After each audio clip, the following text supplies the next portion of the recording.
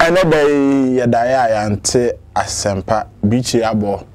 ama odupon atutu awe huye pa. Rebecca said, Eden Abama Big Ben meeting is sui. Eden Abba Kojan Egumikomu. Eden Sia Nisu Edane Adasame, Christo Asafui. And there I rehearse some Cassia SC. I rehearse some Cassia SC and say Evangelist Morgana. Keep watching. Move on to Lordson TV. Keep watching. Don't change it. Keep watching. Don't change it. Keep watching. Don't change it. And one Lordson TV.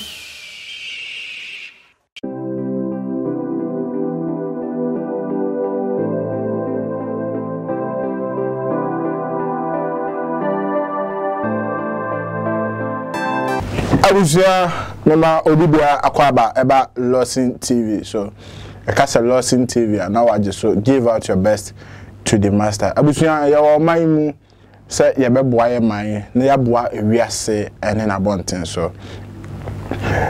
ene dey ya daya yante asempa bichi abo ama odupon atutu awe huye pa. Rebecca said ede na Abama Big Ben meeting is sui. Ede na aba Kojan Egumikomu. Ede na sia nisu adwane adasame Christo Asafui. Ene arehosem kese esi. Arehosem kese esi nyina ne say Evangelist Morgana yenim no ana okanya mesempa kejeti abonten so mokwara market hefa chese baby bebre na awusua wagina wakanya mesempa yie pa yakase sofo Morgana metima akase enya sofo omo preach kra pi no kra yonkono no oyobi a na nyamedwuma no owo pepa ne wodo a na odi ejina mu aye nyame adwuma ne yie pa obekase sofo Morgan kwa ye hwan no evangelist no okanya mesem papa ye kase obi kanya mesem a obi ka twro ne sem a na ye se odimu tintiman ye pa Ghana na America kra ni na wa yare adade mo me fan say enfie be medimani kaka be fan say 10 to 13 years wo kra ni na wadade mo a wa yare abusia areho nipa ewo baby ko ayaba bibi say si a na me hopi na me ka say enti echina bi me so ehena megina onso a wo hwe me echina bi onso ehena obegina aya na asem ba say ya fa no nsaniya ni na obi e ka de ope na mmom ye hwe baby ede na nipa ye ya ma ye hu ye ni ma sofo bebere tie se papa yi baby a wo da kra nya nipa do say yetimi kra akɔhwe no Evangelist do do amu sika wo maimu ni parodo sai etimi kohwe papa yi e obra na emunye ye nso bibi yo de bia ye de ye de atam e wo social media so ye de ye cast to ye de ye nyapade na ye kire se ye nua ho kakora yentimi muwa no awe ho ye papa enti ye betena Ghana sa ama Ghana aye sei obia ekoya se obia siso na say ni patiti obia ba manu tama ye fa so owo bie na nipa kai no na emu kwa hohihia mu a na ye jinama papa ye yare adada mu bebre me nua chemical TV me bi atwam won ne ye interview na awe ho ye pa emre ntimi nua kohwe but me pese obi ho kwa woni Morgan cry ye kan ye tie ni preaching sima kakra bi ye besaba se me hwe Bible no mu a obi anya me frɛ no call nchen bia no o kan asem bi kyerɛ no from Moses penso from Adam obi anya me frɛ no bia no o kan asem kyerɛ no o frɛ Abraham o frɛ Joshua o frɛ Paul obi o frɛ no bia ni wa wan kan asem an kyerɛ no enti se oni mi se nyame na afrɛ obegyina nwumre di a obese o kan asem kyerɛ onti ka kyerɛ nyame se de obese o kan kyerɛ obi a no wo yɛ krado so obetie ti bompaye se de ya asem no ba be se wo bi se nyame na ode ma ho nyame Morgan ne kan ye wa na wo bi sa ye ne nyame de aba asem Erade da wase anwumre nso a waye adom ne ye gade ye nyina hunu se no na ye enhia ne ya ba ba bi a ye bete wasem Erade ya mehwe nipa ye ba wonan ase wasem se ba bi aba no de ba sa be hia biara se bi ho ye ball aso kra ne ye ma Yesu so a ohom kronkron ko ho anwumre kasa kire ye na yɛfiri kwa yɛnya asɛm bi adwendwene ho na yɛgyidi awie pɛyɛ na bibia kɔ na wie na woba sɛ deɛ wasɛm kyerɛ a yɛtumi yɛde akokoduru aba wo nkyɛn ne yɛbɛbu akonta kyerɛ wo yɛda wase so wabrɛ tumidie nyinaa ase na wama yɛhunu sɛ wonkutoo ne nyankopɔn ɛsɛ sɛ nnipa di wakyi wɔwotɔ ba yesu di mu ne yɛbisa wɔ amen afei tiwɔne ne yɛnhwɛ nyame asɛm ɛsɛ asase a wo so nkran yɛn nyinaa yɛho deɛ nyame pɛ sɛ ɔyɛ nneɛma bi kokɔ so a nyame de kasa ɛkyerɛ nipa wɔnyɛ biribi mmara ɔmɔ dawuro wɔbɛtɔ nsuo a bɔnsi yɛsi nyame amuna nsuo amuna na bɔsuo ahyɛ aseɛ ketenkete te sɛ wotɔn nneɛma mu a you begin to pack off afei ne bɔsuo no ayɛ kɛse na ɛtotɔ teta afei ne asate ne nyinaa nyame wɔyɛ biribi ɔbɔ kɔkwansa nsuo kora wɔntɔ ne yirididi ma yɛn wɔtɔ nsuo de boa yɛ ma yɛaduane yɛ yie but wɔbɛtɔ nsuo nso a wɔhyɛ dama yɛ san hunu sɛ sadeɛ bi na wahata wo nsuo mu a yi firi hɔ sɛ wotɔn nneɛma apake kɔ fie omuna na wakasa kyerɛ sɛ in fact nsuo bɛtɔ ne bɔsuo aba kakra na afei ayɛ kɛse na nsuo agyem nti sɛ wɔnsɔre mu a ne kyɛ sɛ nyame anhyɛ da sɛ wɔtɔ nsuo afɔ ɔmaa wɔn ne bebree wɔyɛ biribiara ɔbɔ nipa kɔkɔ ɔsi noa mede nsu yi dɛ bɛsɛ wiase nti bɔ nipa no kɔkɔ sɛ deɛ ɔpɛ no wɔnhwɛ ne wɔn sesa anyɛ saa sɛn na bɛba Sodom ne Gomora ɔmaa wɔn wɔnen yɛyɛ pɛn so deɛ wasoma ne ba prɛko pɛ ne dɔba a ofiri soro aba ɔsi obi mfiri soro maa yɛ agya no ba no ɛna wabɛka nyankopɔn plans nyinaa kyerɛ yɛn wɔsi adeɛ bi ɛnu a mede ho ntaamo ɛpɔ bi a me papa bɔ fa saase ho no ma bɛsane akyerɛ mo sɛ mo amfa nyɛ adwuma na wɔba a Yesu Kristo so ahoro ne nsa wɔ biara ɛbɔ ne ho anaasɛ obiara ma ne ho anwummerɛ yi me no bɛhwɛ asɛm bi wɔ Bible no by the way mepɛ sɛ wote aseɛ sɛ nyankopɔn asɛm na kura me no Bible gya yɛ kyinyigyeɛ biara a wɔagye afa Bible ho ebi sɛ wiase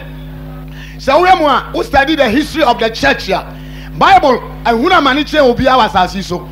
ɛnwoma biara ne wiase a afa amanneɛm kyerɛ Bible but it is still the word of God ɛberɛ bi obi yɛ n'adwene sɛ wɔbɛhye Bible nyinaa wɔ wiase nkurɔfoɔ ako atia Bible ɛnso so Bible da so yɛ Bible from Genesis to Revelation enyame asɛm my dear brother Jesus say Peter memesi masafo I will build my church I Jesus will build my church on earth and the gates of hell one guy say the gate or see the gates or just say all the powers coming together cannot fight against the church nipa sori atia asori ache ahemfo akɛseɛ abrempɔn asori atia Jesus asafo asasi so but still the church of Christ is marching forward but nsɛm nyame power don't fight against the plan of God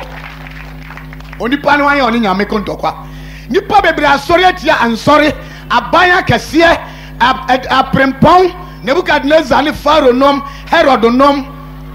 asori atia nyame asɛm but still the church is marching forward but still nipa bi wɔ hɔ a ya no person sorry tia nyame asɛm Yesu ka kyerɛ Peter sɛ me ne Kristo ɛno kura Peter watwa na mesi masafo na sama ado apono nyinaa ka bɔ mu a wɔn ntimi ntwi mfa safo no so adɔfo nom ɛnanwumre yi me no bɛhwɛ asɛm bi wɔ Bible nom kakra ansa na me no bɛkɔ deɛ me no bɛkɔ Yohane no yɛhwɛ asɛm bi wɔ Yohane disem Revelation. The revelation God gave to Jesus to be given to the disciple John so that the church can come by it. Revelation chapter 1 or say enguma no ene ne twerɛfo o kyerɛw sɛ Bible no obi a ɔtwerɛw saa revelation a friend John saa John we John the revelator no wɔn sunante ɔno na wɔn tia didiɛ no ɔda Yesu kukum no ɔno na yɛbɔ Yesu asɛnnua no ogyina asɛnnua no ase a Yesu de ne maame hyɛ ne nsa no asuafoɔ no nyinaa wuyi na ka John is the last apostle to die ɔno the last apostle nti ɔno na ɔkasa wɔ ha revelation no wɔsi Yesu Kristo ɛdi yɛ a onyankopɔn de maa no sɛ ɔnkyerɛ n'akoa deɛ etwa sɛ ɛba ntɛm deɛ etwa sɛ ɛdɛn ɛbɛba ntɛm gya yɛ kyinyigye 3:15 yɛ asase wosoe yɛn nyinaa nyɛ sɛm na meka kyɛ wote yɛte hall hwɛ TV it was so serious abdɔfo bra yɛ free dem si abɔntena mete Ginyame hotel area hɔ aborɔfo nyinaa de nika ne nam lɔre kwam ɔmo dwane asi fam hallelujah ɔmo sɛ asase yɛ obi dia sɛ wo gate kura na obi bɛsɔ ɔmo woso no anka bɛsama no ayi sɛ asase gyina awoso gate saa na ama polisifoɔ no akrɛ Bob come here unim Bob kraman wokɔ so obi gate mo bɛfrɛ bob sisi a nyame awoso asase ama wo de nika free ababonten ana na nsama no nka so go ka kyerɛ tribunal fo sɛ obi awoso wo dan na wo nti ase asase no wo dan sisi no obi dia de opɛ bia wo tumi de na asase ye so Bible say nyame bɛbɔ asase sekete ukai edis aya Hebrews o say obɛbɔ ne sefratam. God is going to fold this earth said you obi de keta sefam no wa hyase yɛbobɔ no na dan nyame bɛ hyase yɛbobɔ ne kete no ya waka sɛ boys quarters sisu nti wo mpene sa si wura abobɔ ne keta o say me boys quarters sisu nti me mpene me nua sɛ nipa hyase sro nyame wo say Yesu Kristo edi ya onyankopɔn de ma no sɛ ɔnkyerɛ ne nko ade etwa sɛ ɛba ntɛm na onam ne bɔfoɔ so de bɛkyerɛ na koa Yohane a wadi nyankopɔn asɛm ɛne Yesu Kristo adanseɛ ne deɛ ohunu yɛ nyina ho adanseɛ nhyira ne deɛ ɔkenkan ɛne wɔn a wotie adi yɛ nsɛm no na wɔde deɛ wɔatwerɛ wɔ mu no esie na ɛbrɛ no abɛn nhyira ne deɛ ɔkenkan Bible na wɔde mu nsɛm hyɛ n'akomam mame nka nkyerɛ obi Revelation chapter 1 to 3 Yesu Kristo adi yɛ a onyankopɔn de maa no sɛ ɔnkyerɛ ne nkoa deɛ etwa sɛ ba ntɛm na ɔnam ne bɔfoɔ so de bɛkyerɛ n'akoa Yohane a wadi nyankopɔn asɛm ne Yesu Kristo adanseɛ ne deɛ ohunu yɛ nyinaa ho adanseɛ nhyira ne deɛ ɔkenkan ne wɔn a wotie adi yɛ nsɛm no na wɔde deɛ wɔatwerɛ wɔ mu no sie na ɛbrɛ no abɛn verse 4 Yohane de kɔma asafo de wɔn so a ɛwɔ Asia no adom ne asomdwie emfiri deɛ ɔwɔ hɔ adom ne asomdwie emfiri deɛ ɔwɔ hɔ na ɔtena hɔ na ɔreba no ɛne ahom nso a ɛwɔ n'ahengua nim ne Yesu Kristo a ɔyɛ ɔdansefoɔ nokwafoɔ ne awufuo mu abakan ɛne asase so ahene sudifoɔ no mogya sudifoɔ no nkyɛn nka mo deɛ ɔdɔ yɛn na ɔde ne mogya adware yɛn afiri yɛn bɔne mu deɛ ɔyɛ dɛn ɔdɔ yɛn na ɔde ɔno ani mogya adware yɛn afiri yɛn bɔne mu adɔfonom sɛ Yesu Kristo mogya na nware wo a wontimi nyɛ nyame ba wɔse wɔn nyinaa yɛ bɔne na onyankopɔn anim onyam abɔ na sedanka Yesu Kristo a wɔanyɛ bɔne da na wɔde ne mogya abɛtɔ yɛn tukenka Bible so watɔ mo abɔden ɛnyɛ cities na yɛde tɔ yɛn Yesu Kristo mogya ɛne nyame de atua kama bonsam ɛne nyame se sɔre firi bonsam hɔ ne bra nyame atua kama bonsam but akasa wo bɛ sɔre aba nyame hɔ na bonsam so sɛ wo sɔre sɛ wɔ kɔ a ɔnsiw kwan na wansɔre so a ɔmpamo bonsam no wɔpɛ sɛ wo ne ne tena kɔsi awieɛ nti akasa wo bɛ sɔre aba enti ɛntena hɔ wokɔ asɔre obi sɛ bɔmpa yɛ ma me sɔre dwane gye wo kra nkwa ɛma obi na mɛtwɛn asoabɔfoɔ no berɛ ɔm kɔɔ Sodom no wɔm sɛ Lord wode oyere mu nwane mo nan no anyame de ama mo no mo a momfa nwane obi ntimi nsɔ wo nsa mfa wo ntumrika yi sɛ woa wodwane enti woa sakyera woadwen ne dwane gye wo kra nkwa wate ɛberɛ no abɛn wɔse ma me nsa nkan kɔsi na menkan verse 7 no nwie no afei yɛatoa so ahemfo sɔre tia nyame bonsam nam ahemfo mu ayɛ adwuma kyerɛ obiara ewiase nipa akutia nyankopɔn ne ahemfo enti wokenka Bible no baabi a ɔse ahemfo mu hunu nyansa ewiase ahemfo bi yɛ nkwasiafoɔ wɔn mo suro nyame majority of kings are fools they don't fear God enti wokan Bible no baabi a ɔse ahemfo mu hunu nyansa don't fight against your creator because you are a king ɛne onyankopɔn nko ntɔkwa David no ɔyɛ ɔhene wɔnye nyame anko da ɛnso na wiase ahemfo deɛ nyame se wɔn pɛ no ɛno na wɔn yɛ deɛ nyankopɔn se wɔn pɛ no ɛno na wɔn yɛ adɔfonom wɔse ɔhene akoma da ne nsɛm na ɔdane sɛ deɛ subɔntene da kwa yɛase obɛtumi ama ɔhene adane aboa kɔtena wura mu mfeɛ nson ɔma bi to Yohanes ɔma bi to Nebukadnezar ɔdane aboa 7 years Ghanafoɔ ahemfo mo hunu nyansa anyɛ saa deɛ to Nebukadnezar na ebi bɛyɛ dɛn ebi bɛtɔmɔ saa na Bible no kyerɛ nso ahemfo nte ahyɛ wɔn da so kasa kyerɛ nnua ne aboɔ wɔsi abosonsom yɛ nkwasiasɛm so onipa bɛsɔre afrɛ dua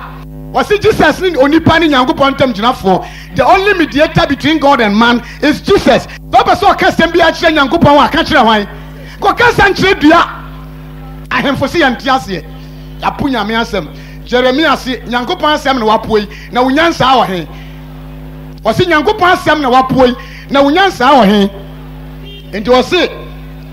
wɔsi Yesu Kristo di ya onyankopon de man se onkyere ne onkyere ne nko ade atwa se bantem na onam ne bofo so de be kyere na ko Yohane a wadi nyankopon asem ne Yesu Kristo adanse ene de ohunu ye nyina ho adanse nhira ne de okenkan ene wona wotie adi nsami na wadi de watwere wo mu no sie na ebre na aben Yohane de koma asafo hodo anso a ewo Asia no adom ne asomdwe mfiri de wo ho na wotena ho na oreba no ene ahomon so a ewo na henwa nim ni Yesu Kristo a oye odansefo no kwafo ene awufo mu abakan ene asase so ahene sudifo no nkyɛn nkamo de odo yen na ode ono ani mogya adware yen afiri yen bɔne mu na waye yen aheman sɛ yenye asɔfo ma na gyanyankopɔn no ono na wɔmfa nimonyam ene tumi ma no daadaa amen. Verse 7 wasi hwɛ verse 7 no wasi hwɛ onamununkom reba na aniwa nyina be ho no ene wona wo no no na asase so musua nyina bebɔ wasi hwɛ onamununkom reba na ani nyina be ho no ene wona wo no no na asase so musua nyina bebɔ ne ho abubuo ane amen. Awurade se many alpha ne omega no de wo ho na wo ho dada na oreba ade nyina so tumfo no wasi hwɛ onamununkom reba na ani nyina be ho no ene wona wo no no na asase so musua nyina bebɔ ne ho abubuo asase so musua nyina betiatiamu adofonom Yesu ni ba wo bato so mprenu no eno amekire wo se wo mekyeche pan no o mesayare o mebubu mpata o mesresere o bati se otemuafo o bati so obi a wo be yadwuma bi na nipa ni anso na odi anibiri ba bebusa nipa de ntira ya pon kwaje asem no adofonom jai dia woni na masasi so ye na nyame kase wo ma ho akire wo a wo be ye den se ye ya asasi wo so ye yet hall sa TV. I mean the impact, how I felt in my meeting. We thought the building was collapsing. This is the power of God. And Bible saying, and technicians and answer science. Amaya Dika detected say from Kofodia to Accra to Tamatun at the African zone. Where the Yahoo show and cry any baby pa. As I also saw the crack it. I'm a day from a idea where there is sign. God is talking to Ghanaians. Muya Diara is going to happen. Kwame Kumata no detected here, but no amount of technology can stop it because San Francisco, America, engineers are a happy Armenia, Nipa 51,000 rough from A. Mexico 11,500 people in a whole train. No more rough from my dear brother. Jaya Chinijana Shasia Jinyamidi. If you say Nyame asem bia wa kan bia bɛrɛn ɛbɛbam ukan Yohana sempatre dunai chichemu ensia John chapter 14 verse 1 no wase munyi onyankopɔn ni na me nso munyare munyi nyankopɔn ni sɛ na asem a wa kan bia bɛrɛn ɛbɛbam. My dear brother asase awo so ne ama wo gyina da so wote nipa tiatia mu dimirika free hotel dem epia bonten udwane akɔhe udwane de akɔhe mini adofo adeketua we na udwane no enkran ha say nipa ntime nsakra last year February afini ena ensuo tofa enkran ha nyina ma nipa ye confused ensuo to aso 7 hours pe no the whole city was flooded ema na niema nipa hunu ne ha no eniema say ye efie bi owa eniema ensuo twikogu mu no be sine ye ntime ntwimfiri mu enso nipa ne na mo nkran ha say what the capital town enti ha life no ye soronko atemu anyame de bakurase no de bankran for so mutiti asemo de yamfa ho what the capital city. The life in Accra no is the most useless city in Ghana enkran me catch no nam wati the most useless city in Ghana enkran because nkwasi asemo ekoso ha no ukokura bi ase a unhu bi ho etemu life no God is against your standard. Forget about the buildings and all the discotheques. Some pen crasifo a and the crasini ni obi a onim nyame. What you say? Say onim nyame a you are a fool. Na onim nyansa. Make sure say wo onim nyame no. Oh. Ni patitiri say you, hene kasa. Ene de wo si kan nyame semo. E ma ne ka akoma. Abusuan areho. Baabi a wo bia no mesre obo ade atwedi ampong. So omfaninsie yie emaye kama pa na areho abusua dem ni fa due junior mani ho mesra mo obi wo a yenka na chi asembone empo owiase obi enu ho a oye pepepe ti mesre se asem ya ba se obi a hu kwan obesi afaso akasa titiri ni bloggers ma obi a nkofa nsem obi a emetage papa na abra unni facts and I say ebi asam na wo kan ebi ana o pe trend ntina o de ba be kasa de amese hwe hu ye na ewuo eya de a da homa nipa bia etwase nipa bia wu nti ene ena wanya obi de ena wo twe ne sere ne abasa etire bi ebe ye wo mesere hwe hu ye na me kwaso aka se hwe hu ye na bo hu ban na ene wiase wu adeda amansa ekom midia na Big Ben because so akayo say nyasro ya kente ewo ho na wa ha construction so ewo ho midiane Big Ben makrama Mama Wakwa Baba, Waha Construction Company Limited. Aha, you use modern cost-effective building technologies to build state-of-the-art facilities. And yes, and so provide separate ancillary services such as architectural drawings, landscaping, renovation, electrical installations, and repairs. Yeah, house management, plumbing, carpentry, masonry works, and the more come. Ebusia for Wawa Quintum, one hour pedo was done. I hear on a Kodanda, Makamfu Waha Construction Company Limited. It's a month. The Denbiara PDC Biara saw you school done, chapel done, restaurant. From a Waha Construction Company Limited. Nantumada, who be seen the Kamadamo, Sapeda Washaduma, Oboshadamo, Capimabra, Ababa, Abachiwodan. So we're going to Manasseh PDC Wooden was Central Region, Ashanti Region, Western Region, Greater Accra, Ghana Babyara. When you're in the able contact one, Kululu Biani, Waha Construction Company Limited, Woko Yarati, what Denbiara PDC Biara on your problem. Now, yeah, repairs so. You're able staffs in Woho 24/7. Time being here when Biara, a from one eye, but you do. Waha Construction Company Limited, Cape Coast, Kakumdo, Abrajokwa Road, Waben Kakum, MA Basic School, Abrosano Biana, our first floor, a bit my from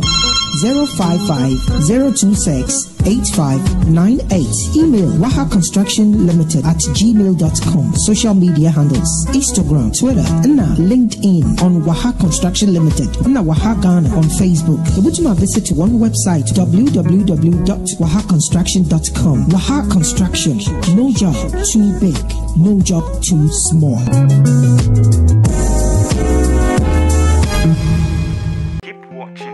Move to Lordson TV. Keep watching, don't change it. Keep watching, don't change it. Keep watching, don't change it. And one Lordson TV.